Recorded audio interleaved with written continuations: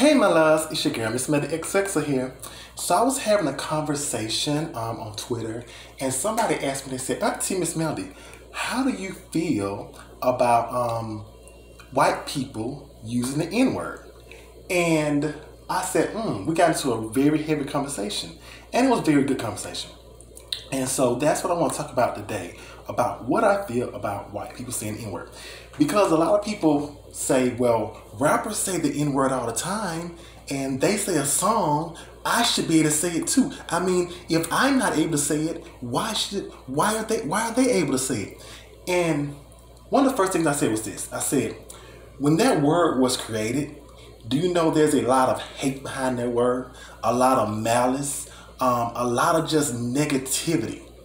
So what happened is black people took that word back. They took the power out of that word. And so first thing people say, well, no rapper should be doing it. Here's the thing about it. Freedom of speech. And some people may agree with black people. Some black people may say, I don't like the N-word. Some black people might say, I do use the N-word. But here's the thing about it. If a black person chooses to say the N-word, they have that right because they took their power back from the negativity of using the N-word. And understand this. When I was thinking about this, I said to myself, why does it bother so many people? Because I asked a friend on Twitter, I said, if you're white, why would you want to say that word? And he said, well, they're saying the music and the music. I just want to say, I said, no, it's got to be something else. Because understand this. So many things have been taken and made better. I see so many black TikTok dancers with only 900,000 followers on TikTok. And I see people like Addison Rae, who I have nothing against, with 70 million followers. But would Addison Rae have those followers if she was black? So we're constantly, our swag is being stolen, our looks are braids, black women are naturally curvy. You see more people getting, plastic surgery and lips and stuff to look more like black women. So it's like everything is being taken.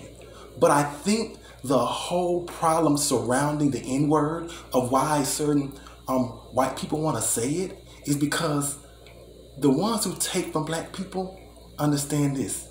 This is the one thing you can't have. Saying the N-word is the one thing you cannot have. And it kills you. Because you can take everything else, but you cannot take that. And it kills you. I will stand by this.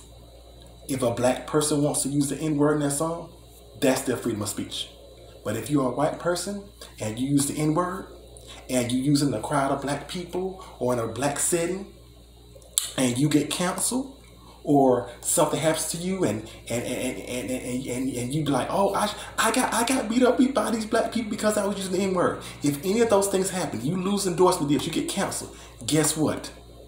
I do not feel sorry for you because black people took a word that was negative and turned into positive.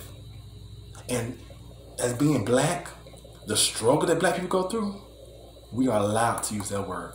And I'm so sorry that this is the one thing you cannot take and you cannot have. Tell you what I said. Love you, my babies.